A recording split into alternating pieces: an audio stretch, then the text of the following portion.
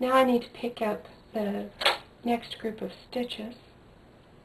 So there are 6 stitches in the center that I don't pick up, and then I begin on the 7th stitch.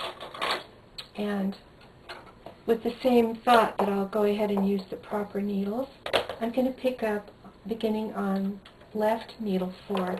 Just like before, I picked up on right needle 4. And I'm keeping that claw weight handy. I took it off the right side. Now I'm going to put it on the left side because the claw weight is plenty of weight for these few stitches.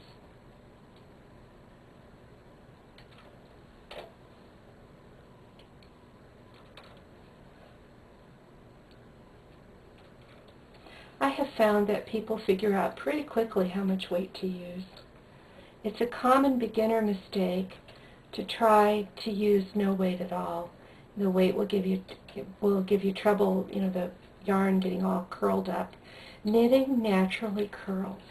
One of the big challenges in knitting is to have nice edges and borders that aren't curled up, and of course you can always just let it curl and do a rolled up hem or a rolled up neck, but that's not always what you want. Anyway, when you're working, if the knitting is all curled up, it's quite annoying.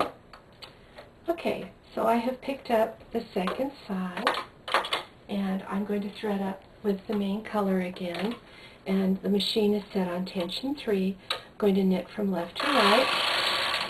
As you will recall, that my neck instructions were at the neck edge to bind off 2. See, this is the armhole edge, this is the neck edge. So I'm binding off again using the transfer tool.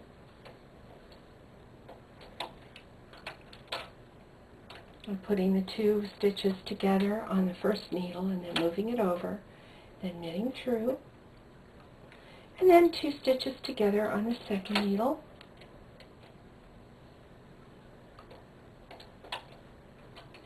Oops, that's splitting, and I will start over rather than have my yarn split. So that was 2 bound off, and if you've forgotten how many you bound off, just keep track of what needle you should be on. I was on needle 4, and now I'm on needle 6, so I have decreased by 2 like I'm supposed to.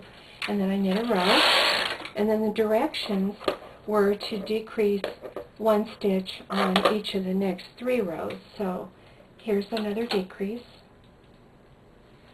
and knit a row, a decrease, knit a row, a decrease, knit a row. Then the directions were to knit 3 rows plain and bind off. I'm going to bind off again using that quick, easy loop to loop bind off. So I have just run 1 row loose, and so that I don't forget to put my tension back to normal, I've rolled the tension back down from 3. I was 10 to do the loose row, and then back to 3 for the next thing I'm going to do. And then I just pick this off like I did the other side. Try not to get my hands in the way so you can see this bind off again.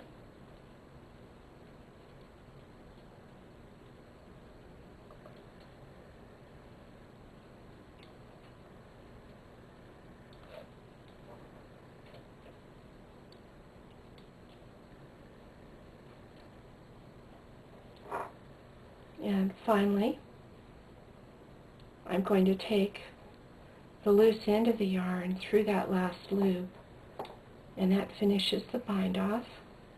And now I'm going to take the weight off and hold this up so that you can see the shape that was formed. And I'll just put it on the gate pegs and have them hold it. So you can see the little round neck that was formed. And there is one more step that I would do on this. I wouldn't leave it all in this long roll of waste yarn. I would prefer to have separate waste yarn just for those center 6 stitches, the ones that I wanted to be flat. So I'm just going to pick those up and knit a few rows of waste yarn.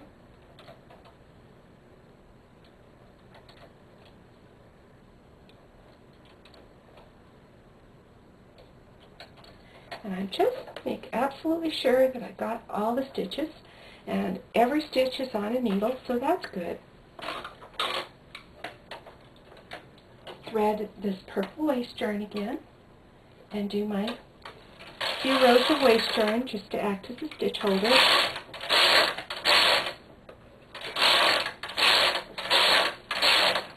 And then I'm going to cut the waist yarn, knit across empty to drop the yarn.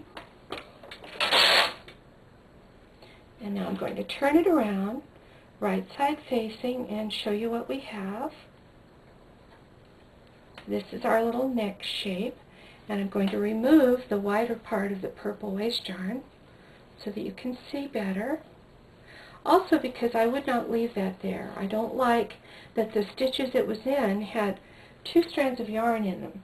It just makes those stitches get a little bit stretched, and I don't want anything stretched or distorted. Anyway, here's our neck shape, and here is our little group of open stitches that are being held only by the waist yarn. And when we do a neckband, we can use those and pick up some ribbing. And we will also come inside all of these decreases to get a nice tidy edge. So that is how to divide for a neck. Any shaped neck that is taller here and here than the middle is going to require a division. I just happened to show a round one, but it could be square or V-neck or asymmetrical or a deeper oval. You would still have this little process that you go through.